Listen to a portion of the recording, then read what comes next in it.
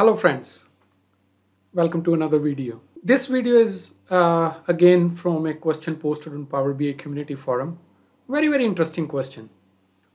The question is how to validate the selections in the slicer. Let me walk you through the question which user actually posted. So here it is, validate slicer selection. I have a period column in a table I'm using as a slicer. It is of type date. I'm using date hierarchy. So basically what user is looking for, if January and February are selected in 2020 and in 2021 January, February and March are selected, then user want to say month missing from selection because there are 3 months selected, January, February, March in 2021, and there's only 2 months selected in January and February.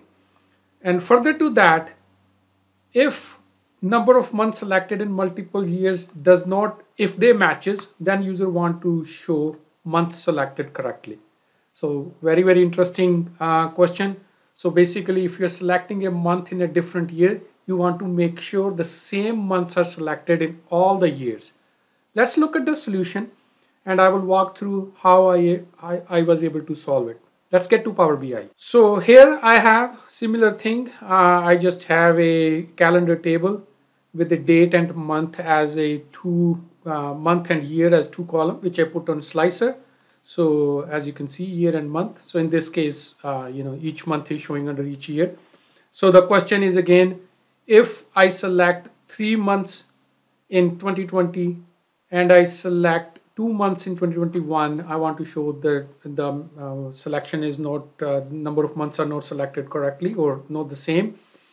And here is what we're going to do this, how we're going to solve for it. I'm going to start writing a measure. So let's call it validate month selection. Before we validate, we want to understand what currently user has selected in each year.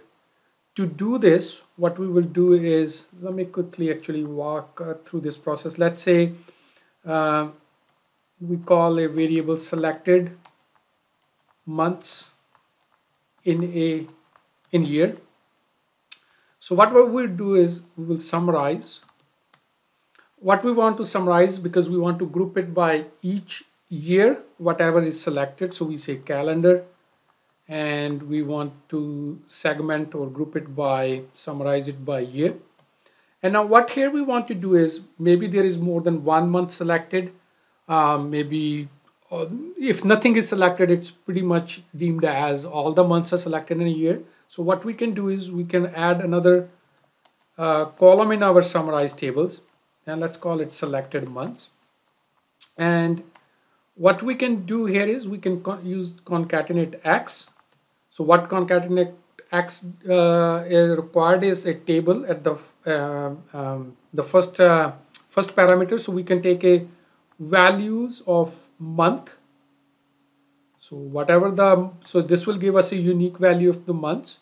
And then what we need to do is we will concatenate it. So maybe with month, that column. And then we need to give a separator for it. We can give any separator, but let's put it a comma.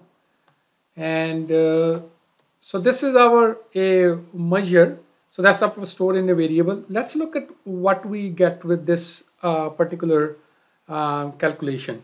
So maybe I will use a max X of selected months in a year, and then use selected month, the column which we added, just to show what it will return.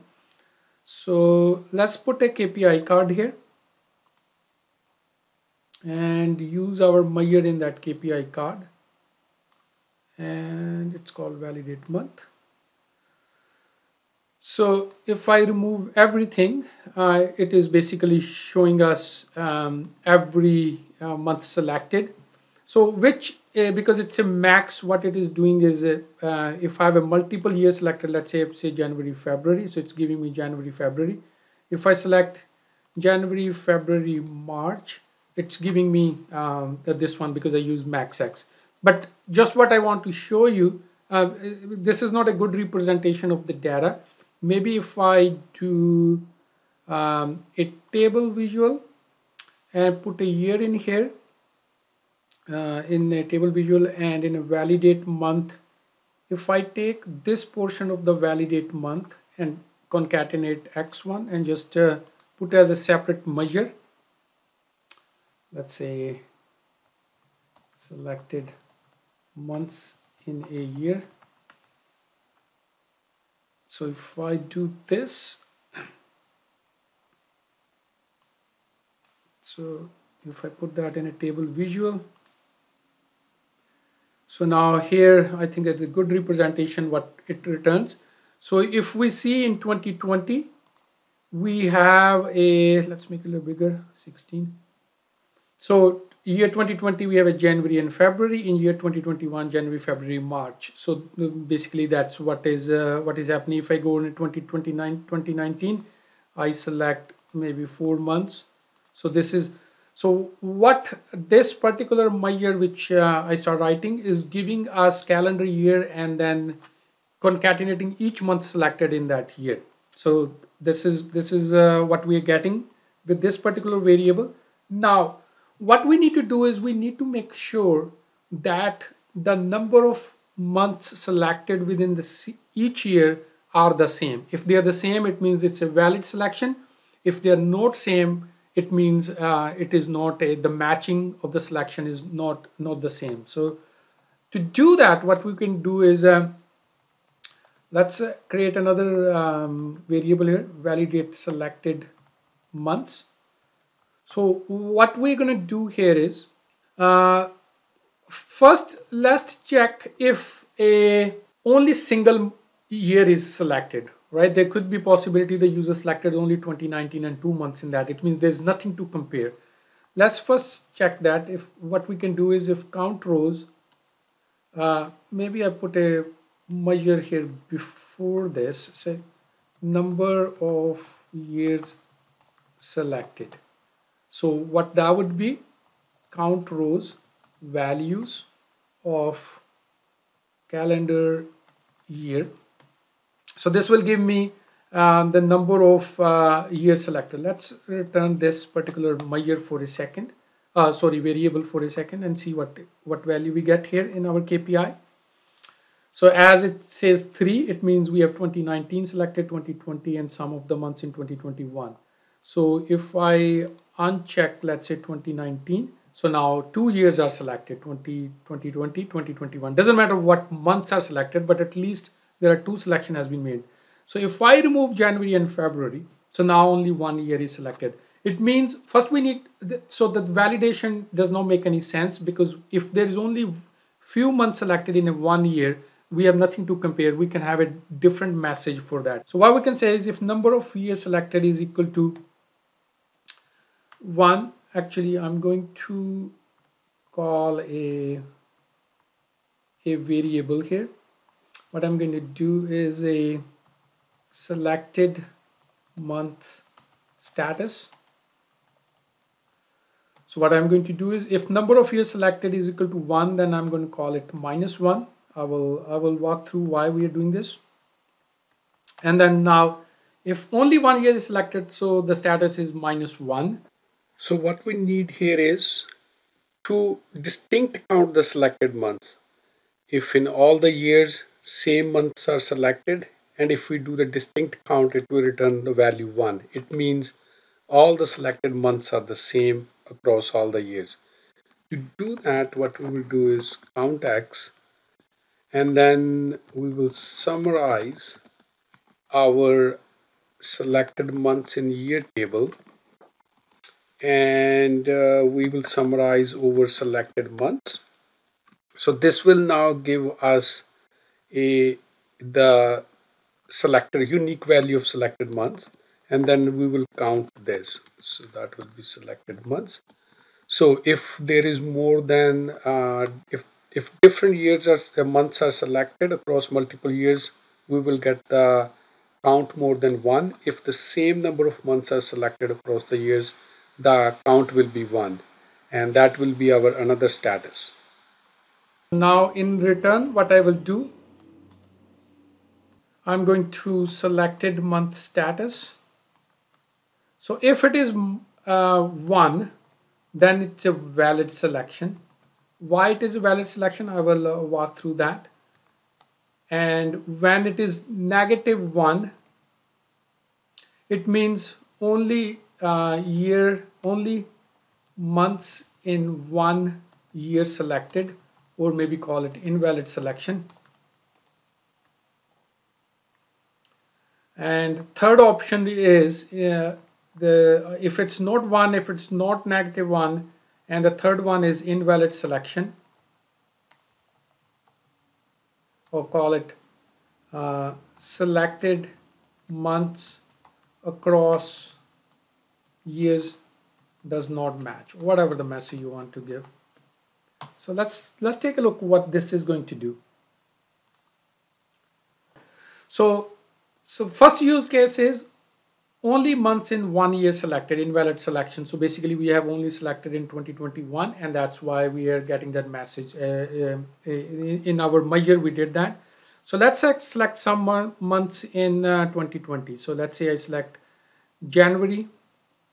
So now the message changes, selected months across years does not match, because in 2020 we only selected January. In 2021 we have January, February, March. But let's select February and let's select April. Even we have a 3 month selected in both the years, but still it's an invalid selection because the selected month does not matches with each other. It's a January, February, April. Here January, February, March. So what we want to do is, if as soon as I do March here, what we get a valid selection, because January, February, March, and January, February, March now matches. And if I go to 2019, I select January, and now this is again invalid because we have selected months in 3 years. 2 years months selected in 2 years matches, but the third year it does not match. But if I go January, February, still does not match. If I go March, immediately it's a valid selection. So why this is happening? The whole magic is in this particular thing. So what we're doing is, because we are grouping it by selected months. So if you see the CONCATENATEX here, in this case January, February, March, if this is selected, so we are grouping by this particular column, which we called in our measure, which we called selected months. So this selected months, and grouping it, we are counting the number of rows. So we are only getting the one row at that point in time. It means it's valid. But as soon as we go in April, now it is grouping by two. Now we have it basically two different groups here. One group is this and the other group is this, and that's why it does not match, because the count X will return value of 2 at that point of time. So basically, when this count X is returning 1 value, it means all the selected month in all the years matches with each other. And then further here we are making that with the switch statement. Okay, if it's a 1 value, because count X is 1, so then we are getting the valid selection. If it is -1, we are in, because only 1 year selected. Again, if this logic is not required, we can remove it. And if none of these happens, if it's not -1 or not 1, it means selected months across the year does not match. So that's pretty much what it is. If I remove everything from here, now because all the years, all the months are by default is assumed as selected, so it's a valid selection. This is an interesting video, because this can help you to take this status value and put in another measures and say, okay, you know, if you're comparing numbers across multiple years, but you want to make sure the user make the same selection before you compare, like you want to make sure January, February, March, and January, February, March in both the years are selected, so that the comparison is more valid. And then this kind of logic you can put in there, and then you can give the message to the user. I hope you find this video useful, and it's a small DAX trick how you can work with selection and how you can do CONCATENATEX and summarize within the measures to come up with this kind of solution. Do let me know what you think about it. Until next video, have a good day. Do subscribe my channel. Bye for now. Thanks for watching. Thank you.